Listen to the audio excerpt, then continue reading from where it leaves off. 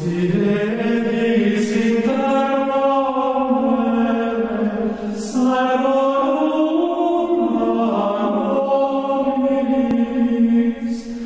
be with you and Happy New Year. As we come to this first Sunday of Advent, we come to the beginning of a new liturgical year.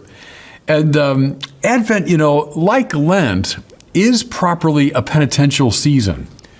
We don't often make that connection. We see it clearly in regard to Lent, but to enter into Advent, to prepare for the coming of the Savior, is to enter into our need for a Savior. Let me say that again. If we're going to appreciate the coming of the Savior, we have to feel viscerally our need for a Savior. Because if we don't feel the need, well, then Jesus is, interesting figure and great ethical teacher, but he's Savior in the measure that we know we got something we need to be saved from. I often reference the 12-step program because it's so rich spiritually. And part of that process for someone who's caught in an addiction is to recognize that you've hit bottom. It's to recognize your need for help. If you're still convinced that, well, no, you're okay, you can solve this problem yourself, you're not ready to begin. So I'd say in the spiritual order, if we find ourselves saying, I'm basically fine, I can solve all this, well, then I'm not going to be ready for the coming of the Savior. And that's why I always invite people, as you commence the Advent season, to enter into that famous, it's very ancient hymn, and we sing it every Advent. O come, Emmanuel, and ransom captive Israel. See, unless you feel captive, you're caught, you got chains around you that you can't extricate yourself from. Unless and until you feel that viscerally, you're not ready for the Savior. Only when in your lonely captivity you cry out, O come, Emmanuel, God with us. Until you reach that point, you're not ready for the coming of the Savior. And so that's a great spiritual practice during these weeks of Advent. I would share with many people the worry that we just forget, we sort of blow past Advent, that we're so caught up in the Christmas season from like Halloween on. No, we miss this very important penitential season. Well, how wonderful. The church gives us now, as we commence Advent, a beautiful reading. It's from the 63rd chapter of the prophet Isaiah. And Isaiah, as you know, is the great Old Testament Advent figure. Well, what he does now in this passage, and I think it's a beautiful point of meditation for all of us, he gives us a series of images, each one meant to evoke this sense of loss and pain and helplessness. Until we enter into the power of these images, we won't know what it's like to long for the Savior. So what I want to do just very briefly is look at this series of images. And my hope is that one of them, or two or three of them maybe, will speak to you. That you'll say, yeah, that names how I feel. And when that happens, you're getting ready for the Savior. So here's the first one. Why do you let us wander, O Lord, from your ways? Well, that's an ancient image, isn't it? Is the path. To be on the straight path. To walk aright. To know where you're going. Therefore, sin is a wandering off that path. It's getting lost. Think now of the beginning of Dante's Divine Comedy. I woke to find myself alone and lost in a dark wood, having wandered from the straight path. Now, fellow sinners, listen to me. We all know what this is like. That the path that we know we should walk, somehow we've lost track of it. We're in a dark wood and we don't know anymore where we're going. This probably happens less today because of GPS systems. I know it happens less because of that. But I'm old enough to remember in my early years of driving, so long before there were GPS systems, and we relied on maps or someone's, written directions. that you'd find yourself lost. You know, you're going along, the car's working fine, and you're moving along, but you suddenly realize, you know, I don't know where I'm going. Or, you know, I don't even know how to correct this problem. Again, probably older people remember that feeling, but there's something uniquely sinking about it, isn't there? I mean, now you probably just program your GPS and say, well, you know, wherever I am, it'll get me out. But years ago, I remember being in those situations of I'm lost and I don't know how to fix the problem. Gosh, I remember as a kid, I was first learning how to drive, and I was maybe like 17 or so, and I was in Chicago, and I was from the suburbs of Chicago, so I didn't know the city that well. And at one point, I was driving, looking for, I think, a expressway entrance, and I just didn't know. I didn't know where it was. Eventually, I got home somehow, you know, but enter into that feeling. That's my point. That's, I think, Isaiah's point. Enter into that feeling that I've wandered from the path that leads me to God, and I don't know how to get back on it. When you enter into that space, you start longing for a Savior. The Bible often uses that imagery of the stars, and that's because ancient peoples navigated by the stars. You know, we don't anymore, but they did. They relied on the stars. And if you lost contact with them, that was a disaster. And that word literally means the falling of the stars, right? I don't know where I'm going. Here's a second image from Isaiah. Why do you let us harden our hearts so that we fear you not? The heart. Bible loves that image. Doesn't mean the physical organ so much here, but the core, it's the Latin word, core for heart, the core of your person, the center, right? The deepest ground of who you are, that's the heart. What's the problem is a hard heart. Now why? Because God is about the business of shaping our hearts so that we become His disciples and His children and His followers. God wants to shape the core of us so that we can be the people He wants us to be.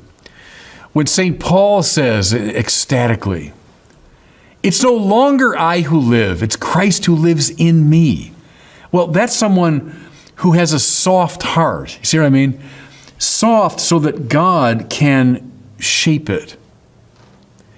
Hardness of heart means my heart's become like brittle clay. And so when God tries to shape it, the heart shatters. Now, I'm taking that image from St. Irenaeus, one of my spiritual heroes. It's good, isn't it? The hard heart, it's brittle. And so when God applies his saving pressure, if you want, the heart shatters. What God desires is a supple heart, a heart that is ready to be shaped. This Advent, reflect on that experience of hardness of heart. Are you resistant to what God wants you to do and wants you to be? Well, you know, if the heart is hard, and it is in all of us sinners, well, I mean, I can't soften it through my own efforts. What do I need? I need grace. I need the incoming of that sacred rain that will soften the brittle heart. O come, Emmanuel, and soften my heart that God might shape it. That's a good thing to pray for during Advent. Here's a third image from Isaiah. Behold, you are angry, and we are sinful. My generation was brought up with a sort of antipathy, a hostility to the idea of God's anger. We never wanted to imagine God as angry. That was old-fashioned, spirituality. Oh, but friends, let me tell you, you can't avoid the anger of God in the Bible. I mean, it's on practically every other page of the Bible is some reference to God's anger. We can't just pretend that's not there.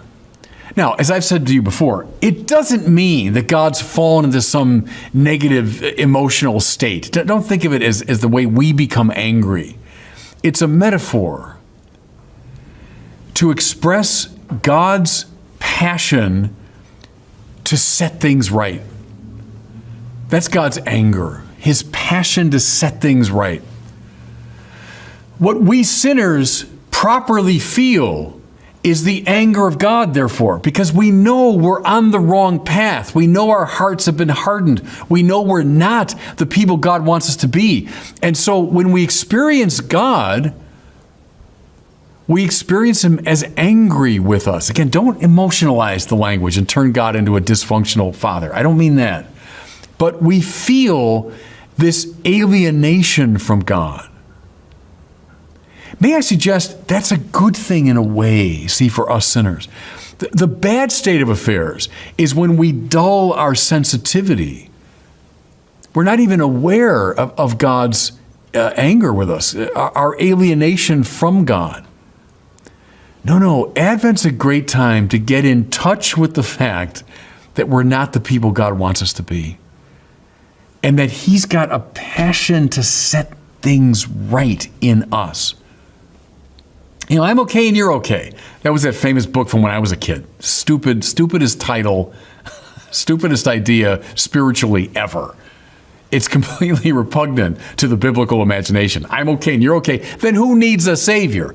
Who needs God finally if I'm okay and you're okay? No. Things are off kilter with us. And we experience God as angry, as desirous of setting things right. Move into that space, fellow sinners, and you're getting yourself ready for the coming of the Savior. Now, here's another one. Again, from Isaiah 63.